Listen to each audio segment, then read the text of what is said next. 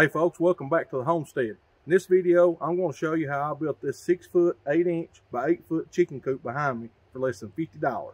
My main source of material for this project was wooden pallets. I used some pallets whole, others I pulled apart, and I used the stringers and the boards for lumber. So the first step was to go ahead and start setting some blocks, and I started with one at each corner, and then I actually put a few columns in the center to give it a little extra support. I wanted to show you how I put these pallets together. I just lined them up the best that I could, and once I was satisfied, I just put some 3.5 inch screws through them. I actually pulled one pallet apart and began flooring it with those boards. Looks like it'll probably take 5 or 6 all together.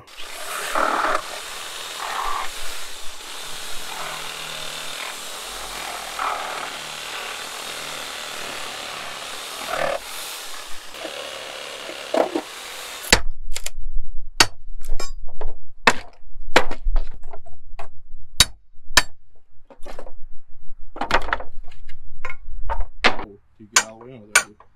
Now pull the pry bar back this way. There you go. I got it! Good job.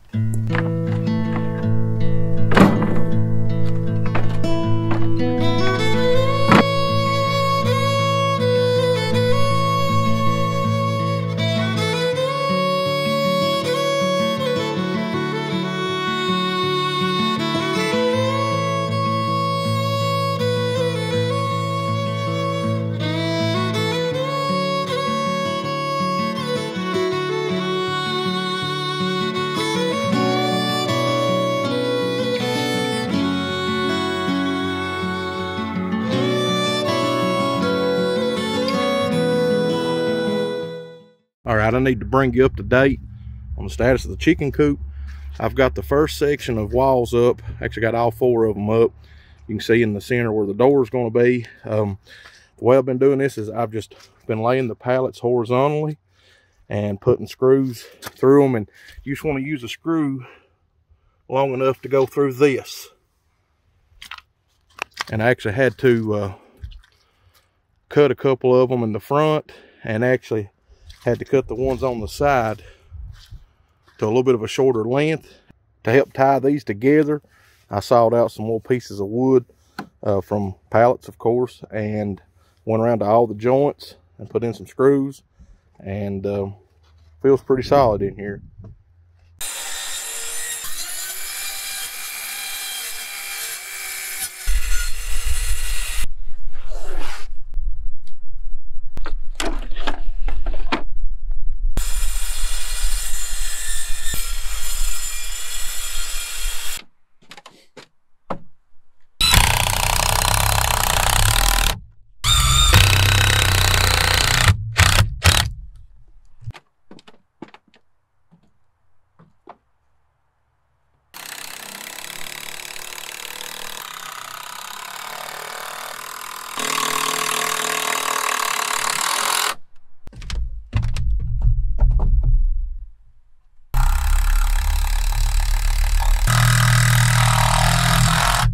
So what I ended up doing here, instead of stacking a whole pallet for the second section of the wall, I ended up cutting them down a little bit.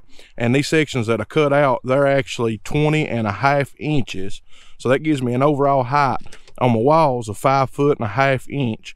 I'm 6 foot tall. I know I'll have to hunker down just a little bit once I get in here to feed or clean or do things, but I'm okay with that. I thought that maybe this would be a little bit less weight on the walls and maybe just easier to work with.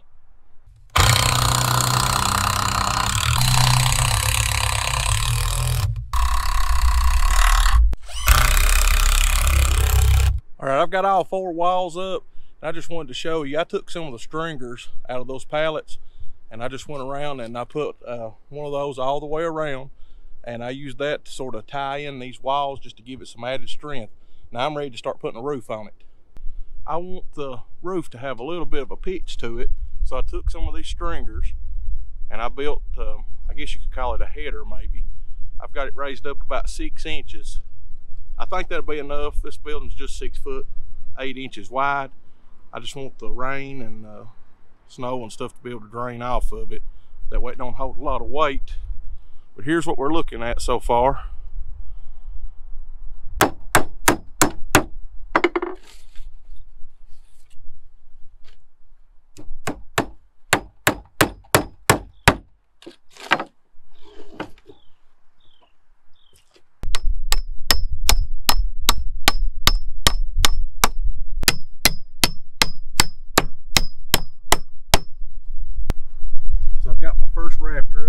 got about an 8-inch overhang in the front and the back.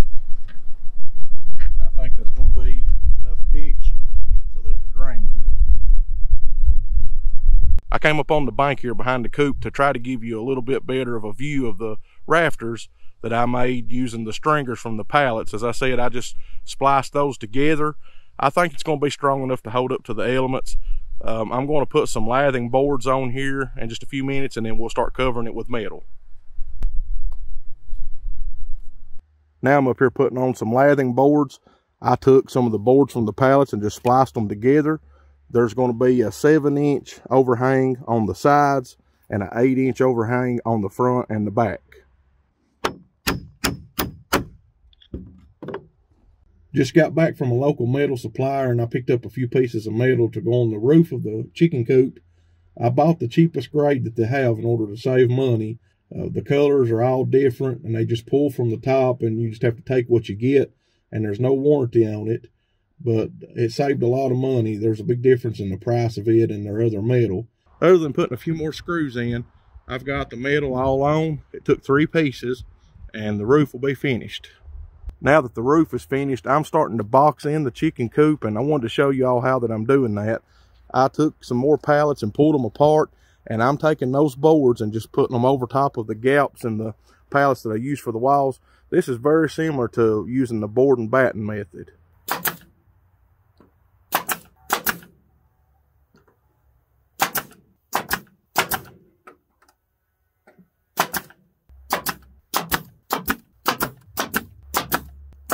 So that's got the front boxed in.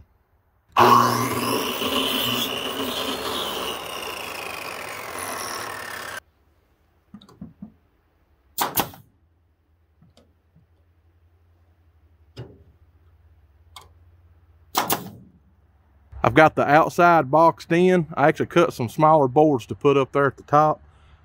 I'm going to close in the sides, and that's it for the outside.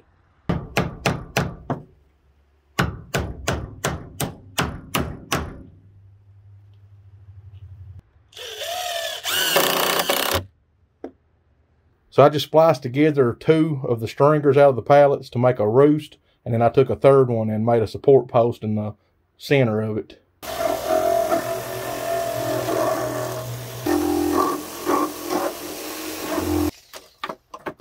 Somebody that I work with gave us these 2 milk crates, and we're going to use them as the nesting boxes.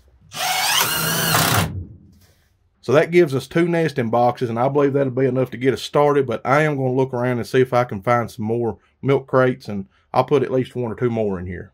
So folks, here's the finished product. 6 foot, 8 inches wide, 8 foot in length.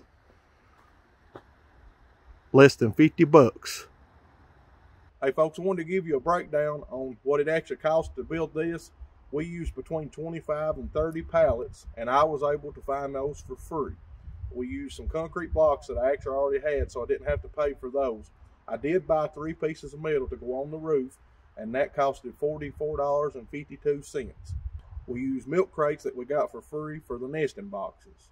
As far as tools, all you really need to build something like this is a hammer, a pry bar, and a circular saw or something to cut the wood with, and you will need either a drill or an impact driver to drive the screws with. If you don't have those tools, it's a good chance you know somebody that's got them that would lend them to you. I want to give you a couple tips on where you can go to find these things. Craigslist or Facebook Marketplace is something that I use. Also, just word of mouth. Ask people that you work with or go to church with, or neighbors or friends.